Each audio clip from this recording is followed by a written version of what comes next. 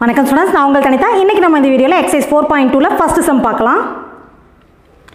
Find all values of x such that minus 6 pi less than equal to x less than equal to 6 pi and cos x is equal to 0, minus 5 pi less than equal to x less than equal to 5 pi and cos x is equal to 1.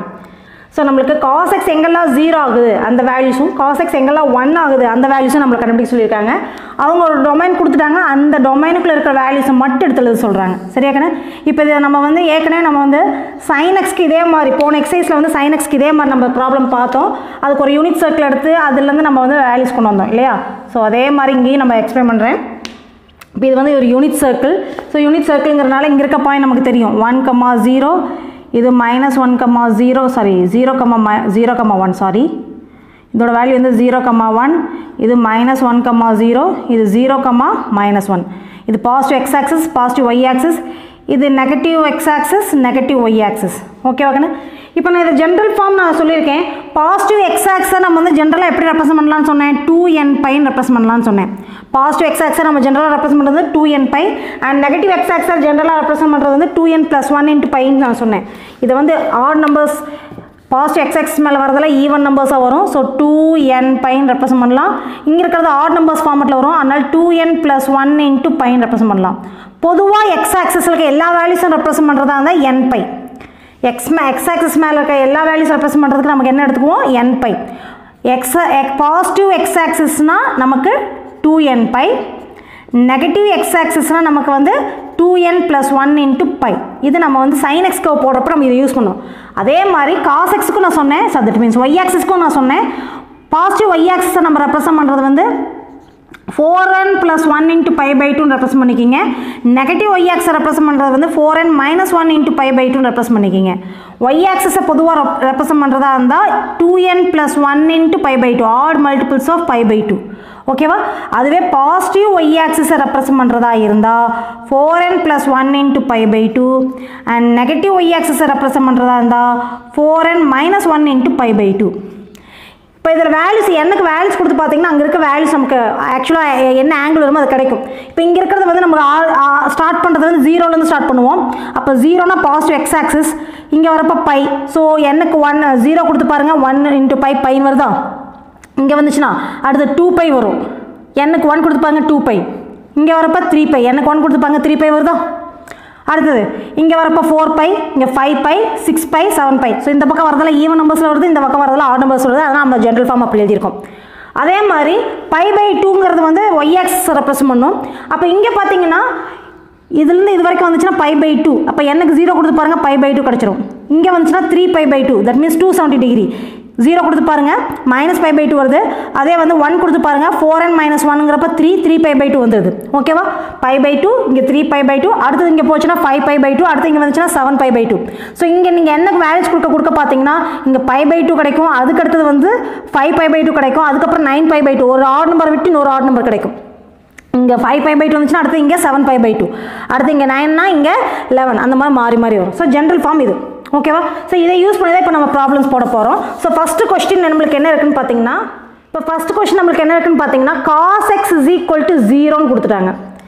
Cos எங்கெல்லாம் 0 ஆகுதுன்னு பாருங்கள். காசுங்கிறது X value represent பண்ணுறது cos. அதாவது 2 point எழுதியிருக்கோன்னா இந்த பாயிண்டில் வந்து X value represent பண்ணுறது காசோட value and Y value represent பண்ணுறது சைனோட வேல்யூ நம்ம பார்த்தோம் இல்லையாக்கண்ணே?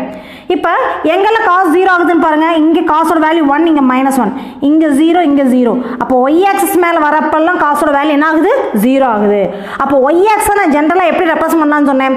அதாவது வெறும் பாசிட்டிவ் ஒய் ஆக்சிஸில் மட்டும்தான் 0 ஆகுதுன்னா நம்ம ஜென்ரல் ஃபார்ம் வந்து 4n + 1 × π/2 எழுதலாம். அல்லது நெகட்டிவ் ஒய் ஆக்சிஸ் மேலே மட்டும்தான் 0 ஆகுதுன்னா 4n - 1 × π/2 எழுதலாம்.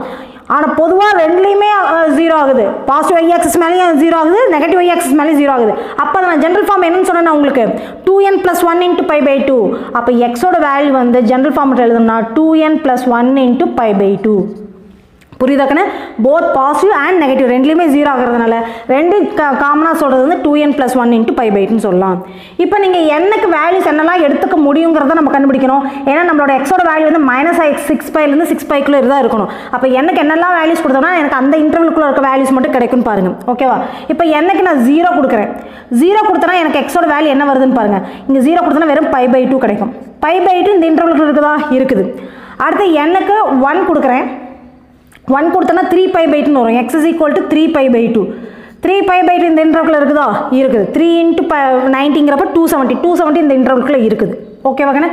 அடுத்து n is equal to -1 கொடுக்குறேன். -1 கொடுத்தனா எனக்கு இங்க என்ன வந்துரும்? -1 கொடுத்தனா -2 + 1 அப்ப -1 -π/2 வரும். x is equal to -π/2 இதே இன்டர்வல்ல இருக்குது. ஓகே. அடுத்து n is equal to 2 கொடுக்குறேன்.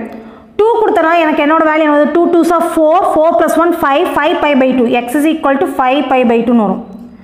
அதாவது 6 அப்ப இங்க 6πங்கிறது உங்களுக்கு என்ன வரும்? 6 into 180 அப்ப உங்களுக்கு வந்து 1080 வரும்.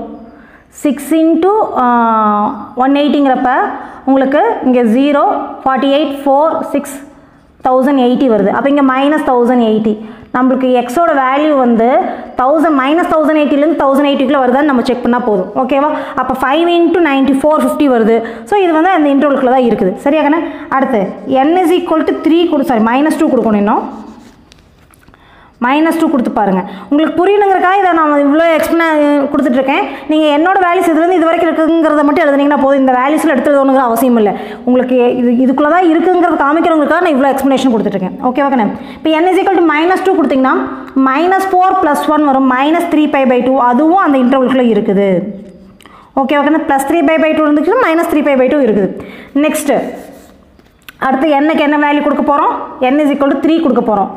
n is equal to 3 கொடுத்தீங்கன்னா x is equal to 3 கொடுத்தோம்னா என்ன ஆகும்? 3 2s are 6 6 + 1 7 7π/2 வரும். 7π/2 7 into 90 அப்ப என்ன வரும்? 630 வரும். 630 அதுக்குள்ள தான் இருக்குது. ஓகே. அப்ப n is equal to -3 கொடுத்தீங்கன்னா x is equal to -6 + 1 -5π/2 வரும். -6 -5π/2 -5π/2 அர்த்தம் -450 -450ங்கிறது அதே இன்டர்வல்குள்ள தான் இருக்குது. Next n is equal to +4 கொடுத்தீங்கன்னா x is equal to 4 2s are 8 8 + 1 வந்து 9 9π/2 வரும். 9π/2ங்கிறது என்னக்கண்ணே? 810 வரும். ஸோ அதுவும் அதுக்குள்ள தான் இருக்குது. ஓகேவா? அப்போ n is equal to -4 கொடுத்து பாருங்க. -8 + 1ங்கிறப்ப -7π/2 வரும். x is equal to -7π/2ங்கிறது -630 அதுவும் அதே இன்டர்வல்குள்ள தான் இருக்குது. அடுத்து n is equal to +5 கொடுத்து பார்க்குறேன். x is equal to 5 2s are 10 10 + 1 வந்து 11 11π/2 வரும். அப்போ 919 வரும். 990 இதுக்குள்ள தான் இருக்குது. ஒன்றும் பிரச்சனை இல்லை. அப்போ n is equal to -5 கொடுத்தனா -10 + 1 அப்போ -9 வரும். x is equal to -9π/2ங்கிறது -810 அதுவும் இதே இன்டர்வல்குள்ள இருக்குது. Next n is equal to +6 கொடுத்து பார்க்குறேன். 6 கொடுத்தனா 6 2s are 12 12 + 1 வந்து 13 13π/2ங்கிறது இதை தாண்டி போயிருங்கண்ணே. கவனிங்க 13 into 90 போட்டிங்கன்னா இங்கே 270 27 72 இங்கே வந்து 1117 வந்துடுது. ஓகேவா? டோட்டலாக வந்து நமக்கு 1170 இது வந்து 1080 வரைக்கும் தான் நமக்கு இருக்குது. ஸோ இந்த இன்டர்வல் வந்து it does not belongs to our interval. இது 13π/2ங்கிறது நம்ம இன்டர்வல்குள்ள இல்லை. இது எல்லாமே நம்மளோட இன்டர்வல்குள்ள இருக்குது. இது எல்லாமே நான் டிக் பண்ணுறது எல்லாமே நம்மளோட இன்டர்வல் நம்மளுக்கு கொடுத்துருக்க இன்டர்வல்குள்ள இருக்குது. பட் இது இல்லை. அதோடு நம்ம விட்டுறக்கூடாது. நம்ம இன்னும் நெகட்டிவ் வேல்யூ செக் பண்ணவே இல்லை. n is equal to -6 check பண்ணவே இல்லை. -6 கொடுத்து பாருங்க. -12 + 1 வரும். -11π/2 -11π/2னா என்ன அர்த்தம்? 11 into 9 990 -990 அந்த இன்டர்வல்குள்ள தான் இருக்குது. இது இருக்குது. ஓகேவா? ஸோ இங்கே +6 இல்லைங்கிறப்ப +7 நம்ம செக் பண்ணவே தேவையில்லை.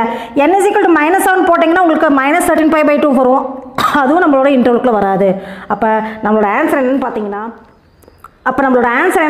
இந்த ஸ்டெப்புக்கு அப்புறம் நான் இங்கே எழுதுறதை மட்டும் எழுதிங்கன்னா போதும்.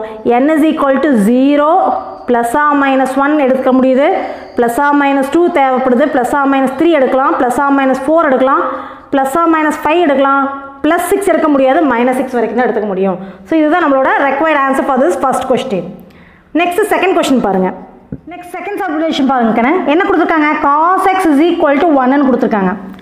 cos x cos வேல்யூனாவே நம்ம என்ன பார்க்கணும்? x ஓட வேல்யூ பார்க்கணும். ஓகேவா? அப்போ cos x எங்கே 1 வருதுன்னு பார்த்தீங்கன்னா இந்த பாயிண்ட்ல தான் cos ஓட வேல்யூ 1. இங்கே வந்துச்சுன்னா -1 ஆயிடுது. இங்கே வந்து 0 ஆகுது. இங்கே வந்து 0 ஆகுது. ஸோ எப்பெல்லாம் 1 வருதுன்னு பார்த்தீங்கன்னா பாசிட்டிவ் எக்ஸ் ஆக்சிஸ் மேலே இருந்தால் மட்டும்தான் 1 வருது.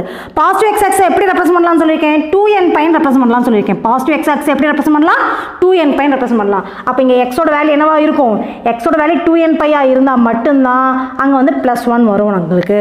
ஓகேவா?